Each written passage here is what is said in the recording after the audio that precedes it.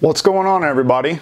Today I want to do a quick overview of a recent AR pistol build that I completed. Just kind of show you guys what parts and components that I used. And first here, I just want to show that this is a fully clear weapon. Go ahead and drop the magazine. Nothing there. Fully clear.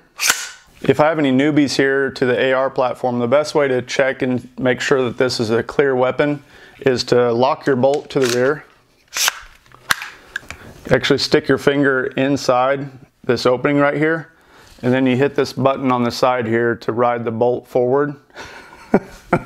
Just joking. Let's don't do that, guys. Keep your fingers out of here. Just showing clear weapon. Ride the bolt forward. Magazine's empty. We'll put that bad boy back in there.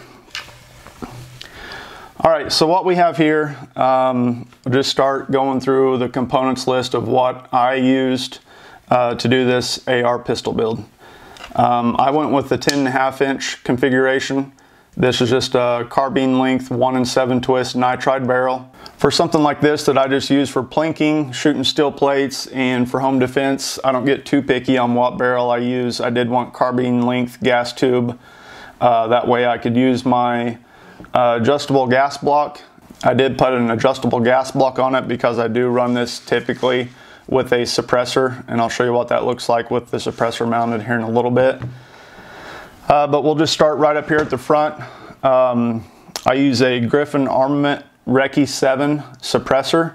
So I have one of their taper mount flash hiders screwed on up here. Not pin welded or anything like that, just screwed on. With this flash hider that I went with on this one, you actually don't have to time this flash hider, so that's kind of nice. I did go with the Geissele Mark IV rail handguard, the M-LOK version. I really do like this handguard. Super light, just very sturdy, but saving a lot of weight, and it locks up really easily, really nice. Very good construction, all of Geissele stuff, you know, top notch. And off to the side here, this is actually a cheap light, but to my surprise, probably going to keep this light on here. It's actually out of batteries right now, so I can't show you kind of what the beam looks like. I've got some of those on order, they're just not here right now. So this is a knockoff of the Surefire 300 or 400. But it's a little bit off color as far as the flat dark earth goes, matching my theme with everything else. As far as the light goes though, I've been very happy with it. I do run the pressure switch pad right here. I think you guys can see it, but we got the wire running right here, then I just got it zip tied down right here to the top of the rail. And then on the other side, I'll show you here. The indent here on the handguard, I just have the pressure pad right here. So it kind of lays in there perfectly.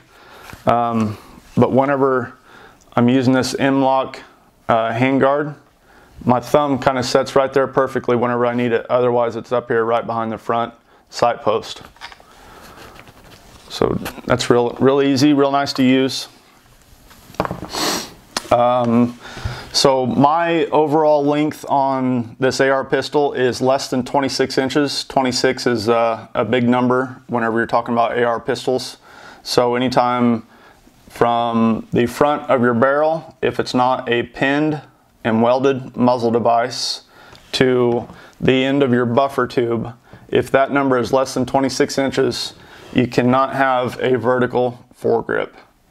So what I went with, the Magpul M-LOK, I just call it the handguard. I didn't really like this at first, but the more that I use it, I really do like it, just because there's a couple different options where you want to let your hand ride while, you know, you're maneuvering the weapon system. What I do is I just put my index finger in front of this first tab, and then my pinky kind of goes back towards this longer hand stop, and then I'm able to wrap my thumb over top, and then I can control the muzzle very securely whenever I'm running the weapon. I don't know, just fits me well. I run some vertical grips on my other weapon systems, but overall been pretty happy with this setup so far. Moving on back, I don't get too picky on my upper receiver and lower receiver as long as it's in, in spec. I don't get too picky on it. There's only 2 or 3 different companies probably that's making these things anyway, so it's just a matter of what roll mark you like on your lower receiver. But my setup is just Palmetto State Armory. I think just because I probably caught these on sale, they always have crazy sales going on. So like I say, not too picky on the upper and lower receiver combo. As long as it's in spec, it's good to go. Switching over here, probably can't see it on the video, but definitely don't want to skimp on the bolt carrier group. I went with the bolt carrier group from Bravo Company. That's what I run in all of my AR-15 platforms. Very solid company. Very good construction. Never had one let me down. The optics that I'm running on this, I'm running the Vortex Spark AR model. I run a lot of different Vortex stuff, rifle scopes, got rangefinders, binoculars, all kinds of goodies from Vortex, and they've never let me down. Very good warranty, as everybody knows. They stand by everything, and out of all the different optics, rangefinders, binoculars, I've never had to use their warranty anyway, but I do know it's there if I need it. And then I just have the Flat Dark Earth Magpul MBUS front and rear setup. So I've got co-witness if I need that. In case this thing fails on me, runs out of batteries, break it or whatever, I've still got front and rear backup iron sights. And then I went with a extended latch Strike Industries charging handle, just Flat Dark Earth, so it kind of matches the rest of the setup. And then I think this is a Odinworks oversized mag release. I really like that because it is kind of indented right here on this extra tab, and your finger just sets right in there. So just real easy to manipulate whenever you're doing speed drills, firing at those steel plates that aren't firing back at you. Just real easy to maneuver that. Did go with a ambi safety selector. I really like running those on all of my AR platforms. I got the extended latch over here, and then this side is the short stubby version. Seems like I run this over here a lot. It's just real easy to manipulate. And then as far as the trigger group that I'm running in this, I went with the Palmetto State Enhanced Polish trigger. Pretty pleased with it. It's not the best that I've ran, but it's definitely better than mil spec. I run some Geissele's in my other rifles. Also run a LaRue MBT trigger. I don't think it's as good as the LaRue, and it's definitely not as good as the Geissele, but for what I'm using this rifle for, it's perfectly fine. I like about anything, a step above mil specs. So just running the regular Magpul grip, using typically Magpul magazines. And then what I really like about this setup, well, like the whole thing, this thing's just super fun to shoot, super easy to control. And the big thing on this is fairly new to the AR pistol industry, or components, however you want to say it, but this is the SBA3 tactical stock. So the crazy thing about AR pistols is this is what separates this from being a pistol compared to an SBR. If I was to take this off, which is very easy to do, if I was to take this off and put on a regular AR-15 stock, this thing would be an SBR and I would need a tax stamp. So the Velcro right here, it just comes undone, and then your arm actually goes inside this rubber part of the stock. This bottom part here is very flexible. Your arm would go in there, then you would just cinch this down over your forearm, and then you can kind of control the weapon with one arm. But the nice thing about this is you are able to shoulder this with this stock on it, and it's just so easy to control and run, being a shorter weapon system. The sling that I went with on this is the Blue Force Gear VCAS, the Vickers Combat Application Sling. Really like this. It's a real speedy system.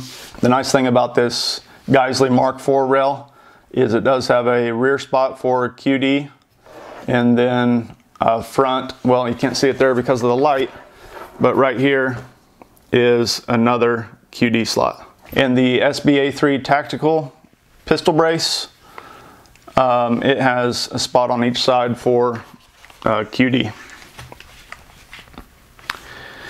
And then I'll just show you here real quick what this looks like when I run suppressor. These QD, or these taper mounts, are super nice. So easy to just take this off of one weapon and throw it on the other. Just get that on there and then just kind of cinch it down pretty snug.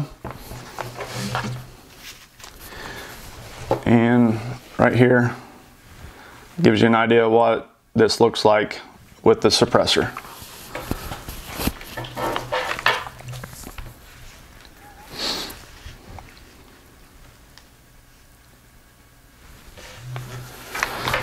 So that's about it. I just wanted to do a quick run through, kind of show you guys the parts that I use for this build. It was a fun build, my first AR pistol. Always really interested in having an SBR, but didn't want to mess with the hassle of the tax stamp.